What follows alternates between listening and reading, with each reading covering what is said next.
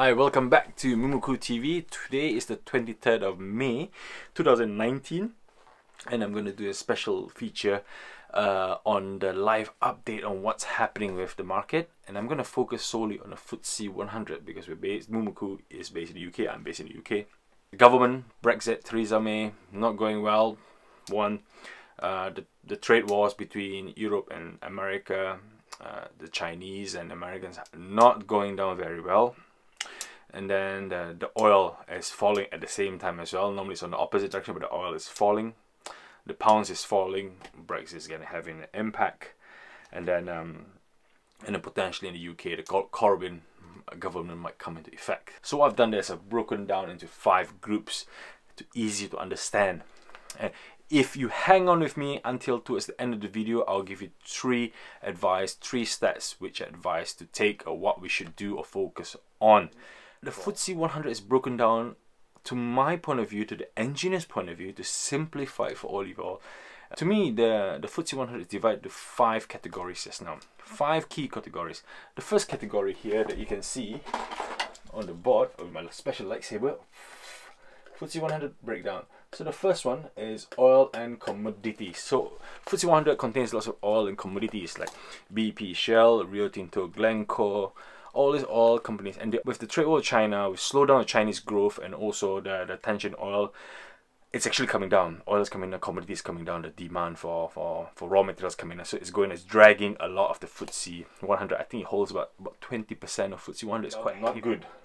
Financial, insurance, and HSBC. What do I mean by that? So the financial, like the Barclays, Royal Bank, Scholar, all the high street banks, and also the insurance company like Admiral, Aviva, Legal and General, and also followed by HSBC. HSBC is always in the world their own because most of the investment are in the Far East in China, but because of the trade tension and the slow growth in the Chinese market, HSBC is also down. The great thing about this, number 2, is they're still not cutting the dividends. They're still holding on to the dividends because they're still meeting the profits. But it's just the fear that people are feared that the currency might be falling. That's why things are starting to come out of the markets for these areas. So, and the third one is the Corbyn foes. Corbyn foes meaning that the investors are worried that Jeremy Corbyn and the Labour might be the next parliamentary major party. So companies like National Grid, Royal Mail, Scottish Southern Energy, all the utilities company are capital, they're all in debt already.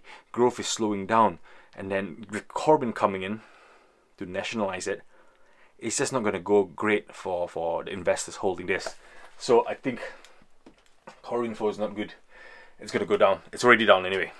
And then followed by poor Brexit shares. Poor Brexit shares, I've got a list there, like Sainsbury, EasyJet, all the travel companies. I've got Paddy Power, BT, Marks and Spencers. All these companies are already down because of Brexit. They've been down since the last 18 months, so it's going to go. How low can they go? Okay, and the only thing that's holding up, so 1, 2, 3, 4 is 4 against 1. The only thing that's holding up the FTSE100 just now is defensive Brexit-proof shares. So I'll shout out a few defensive Brexit-proof shares: Diageo, Unilever, GSK, RB, Reckitt Benckiser, London Stock Exchange. These are the companies that are still holding up because they've got international business. They're bringing foreign currency in with the weak pounds. They're still paying good dividends. They still got areas of growth, but not many of them up there. I would say maybe about 10 to 12%. So I don't think we're looking very bright. So like Warren Buffett say, buy when everyone else is fearful. I don't think it's a good time. I think we should hold and wait. I'm going to give you, as a promise, the last 3 tips on what we should do for us personal investors. If you can see this chart here, 3 tips which I think that should hold. I'll look into this camera.